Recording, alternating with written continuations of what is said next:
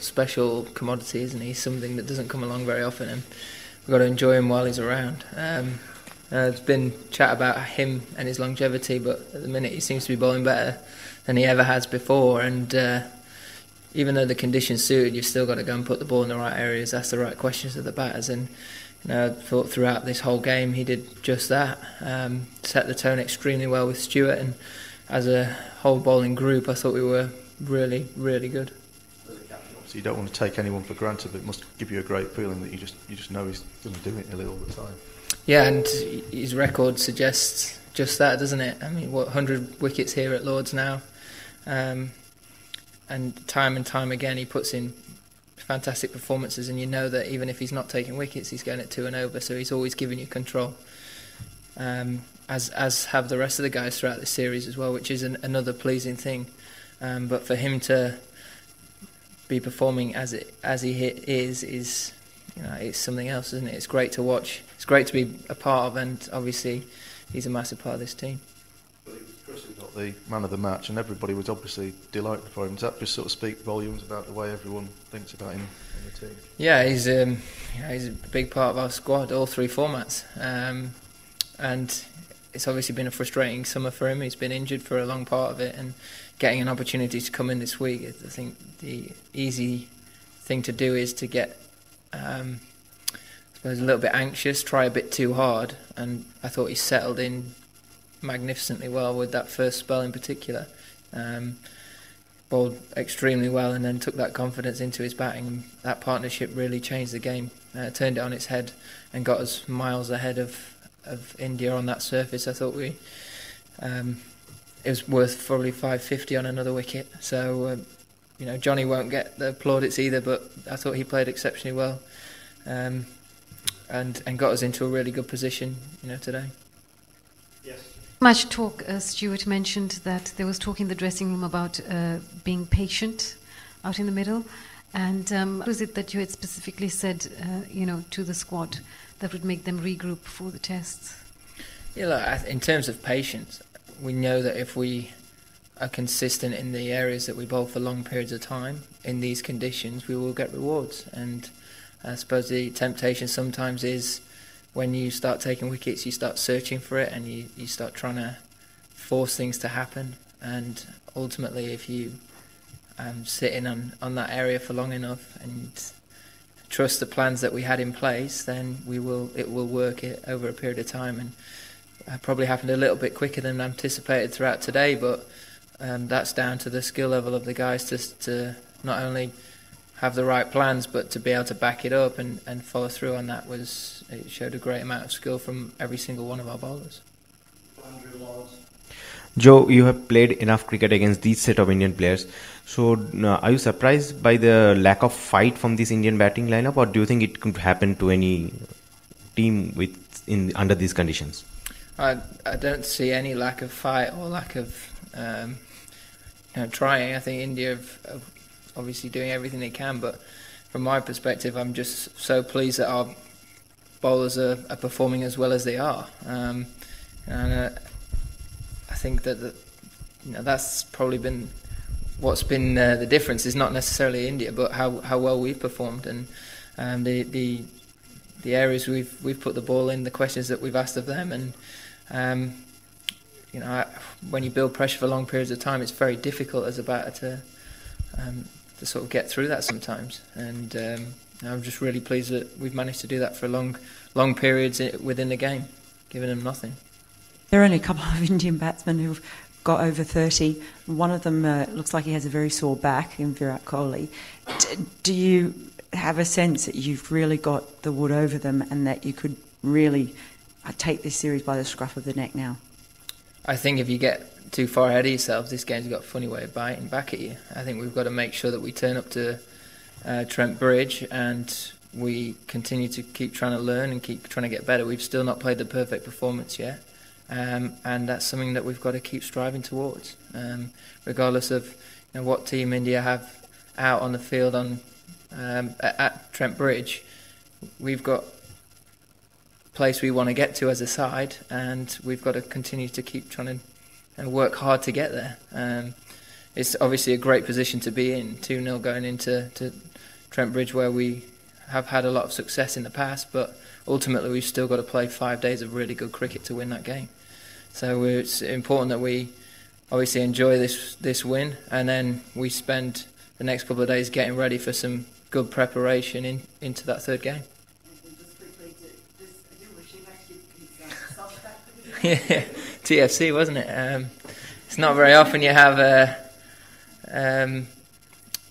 world-class spinner like Adil not bowl the ball within the Test match, and I suppose that's a really pleasing thing for us as well, is that we still had other options that we didn't have to go to. So it might be completely different when we turn up to Nottingham, but you know, I'm sure he's not minded the way this week's gone. What the difference you see in what you have experienced against India that do you notice? I put it down to the way we've played, probably. I don't like to look too much into the opposition in terms of how they go about it. That's up to them, but we've got to make sure that we get our game right, and we stick to our game plan, and then it's about executing that, making sure we don't stray away from that too far, but ultimately we've got to focus on us, and we've done that really well in these 2 games. It's another back-to-back Test match, and that's an area we want to get right. We want to keep winning if we can over a period of the summer, and not give opposition sides the opportunity to get back into the series. So, as I said, we've got hard work to do in the preparation, the lead up to this next game, but it's a great position to be in. I think different, very different sides bring different challenges, and I think we're playing some really good cricket at the minute, and we've got to continue to try and take that forward, and can continue to be playing as well as we are, especially with the ball. Andrew? Those roles again. I mean, when you, as a captain, having a guy with 4 slips, 2 leg slips, short leg, quite a sight for the spectators. What's it like for you guys out in the middle when he gets on one of those roles? It's great. In his second over, he came up to me and said, "I'm feeling really good rhythm today. Looking forward to a long spell," which is exactly what you want to hear from one of your senior bowlers. And he didn't disappoint, did he? He bowled exceptionally well. In those conditions, it must have been very difficult to come up against that. And it's, I suppose, the really pleasing thing throughout this series is we're not relying on one individual. Every guy within that attack has put in crucial performances throughout the 2 games. So that's a really good thing for this team, and stands in really good stead. Gives us a huge amount of confidence going into the last 3 games. So, but just as a captain, though, how do you harness that when you suddenly sense he's on that role again? I think making sure you don't over-attack and you get too giddy, but ultimately when someone's in that frame of mind and in that zone, it doesn't really matter where you put the fielders. You know that they're going to ask the right questions and make it very difficult for batters. It's just about making sure your catches are where you want them to be and where you think the ball's going to go. And it's a lovely feeling to have as captain, yeah. Joe, how important was it that you put that performance in without Ben Stokes, and how much confidence, for whatever reason he's not available for future games this summer, you can do it again without him? Yeah, I mean, Ben's obviously been and is a huge part of this squad, so it's obviously a miss him not being here this week. But what it did do was create an opportunity for Chris to come in and perform, and boy, didn't disappoint, did he? He was outstanding. So I suppose in that respect, it's nice to see guys really taking opportunities, and that's something that we want to harness as a team, and it's an example to the guys on the edge of the team that are in and around the squads. When you get your chance, make it as hard as possible to leave you out, and it's a great headache to have for us going into next week.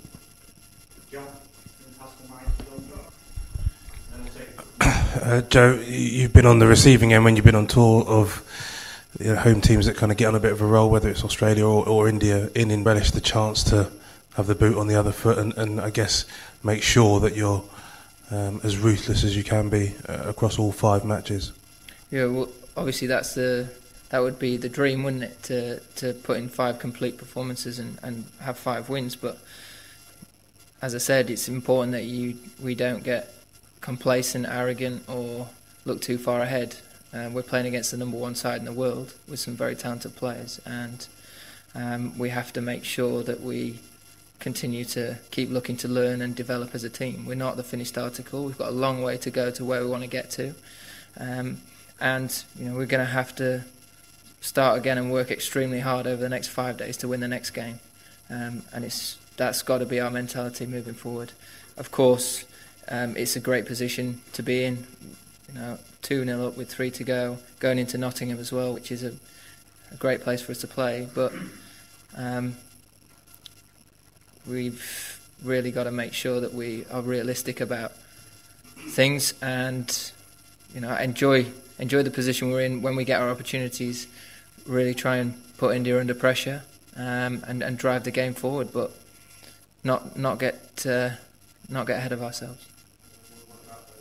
Being there, like I say, on the reverse of it, and I guess you will remember what that felt like and how difficult that was, and how hard it must be for touring teams. So yeah, it can be tough, and it's been tough for us previous. So as I said, we've got to look at making sure that we're doing everything we can to continue these performances and keep making it very difficult for India. But that comes with a lot of hard work, and as you said, that a ruthless streak within us. So we've set it up nicely to to be 2-0 up, but 3 big games against a good side, we're going to have to play well, and we're going to have to continue to keep looking to get better and not be happy with what we've achieved so far.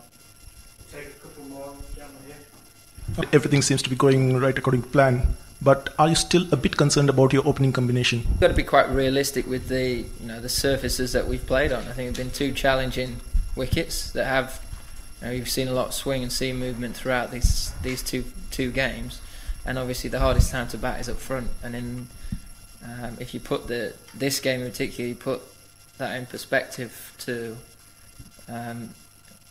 the whole three innings throughout, I thought we got off to a relatively good start.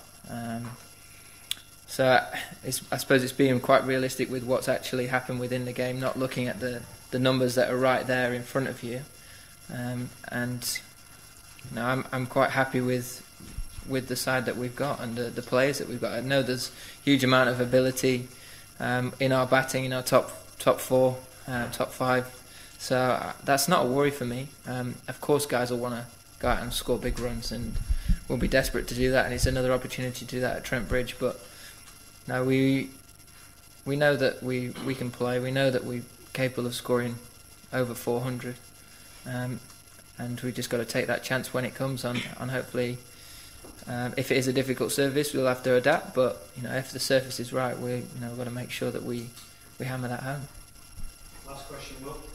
Joe, a bit of a talk before the series was about whether James Anderson and Stuart Broad at their age could get through 5 tests in 6 weeks or whatever it is, and you've had a 3.5-day test at Birmingham and a 170 over match here. Are you starting to wonder whether, if needed, they can make it through all 5? I think that's something that we will have to manage, and we'll have to take into account over the next 3 games, the workloads and all the rest of it. But when they're performing as they are and they're making the game shorter, it makes it a lot easier for them to be fit and ready to play in the next game.